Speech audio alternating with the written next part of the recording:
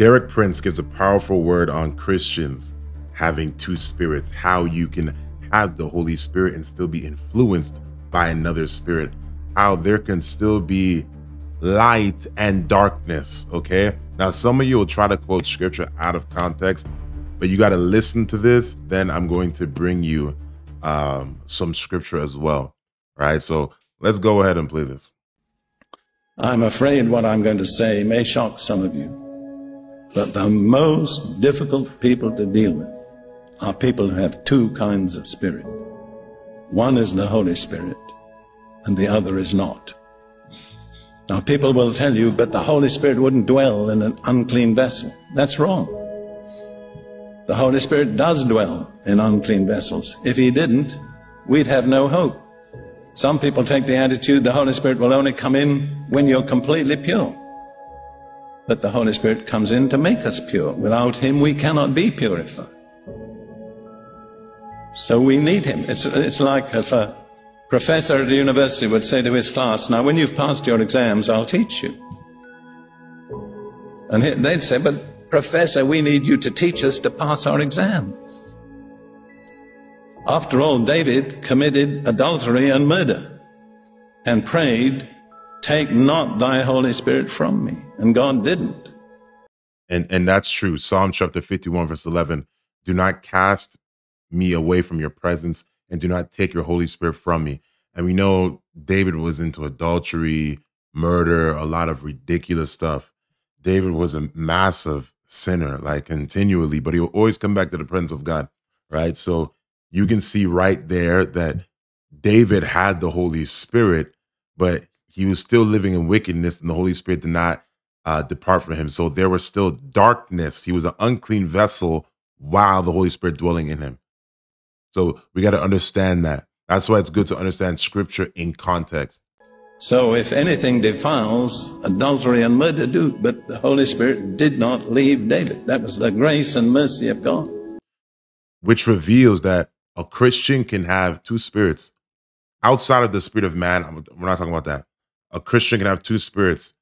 The Holy Spirit and also a spirit like a demon, right? The Bible makes that very clear that, you know, it says in 2 Corinthians chapter 11, verse 4, it says, for if someone comes to you and preaches a Jesus other than the Jesus we preached, or if you receive a different spirit from the spirit you received, capital S, from the spirit you received, or a different gospel from the one you accepted, you put up with it easily enough.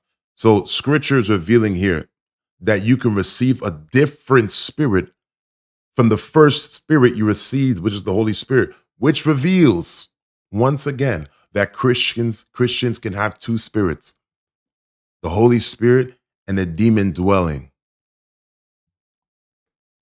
Aren't you glad that the Holy Spirit doesn't leave you every time you do something wrong? You know, Jesus in Mark 7 lists 13 things that defile a man. And one of them is pride. One of them is foolishness. Dear Lord, how many Spirit-filled Christians would there be left if every time we got proud or foolish, the Holy Spirit left us? So the Holy Spirit does dwell in vessels that are not totally pure. And let's bring scripture for that. The Bible says here in 2 Corinthians chapter 7, verse 1, therefore, since we have these promises, dear friends, let us purify ourselves from everything that contaminates body and spirit, perfecting holiness out of reverence for God. Now, this is after them being filled with the Holy Spirit. And they're still saying, you know, we need to cleanse ourselves spiritually.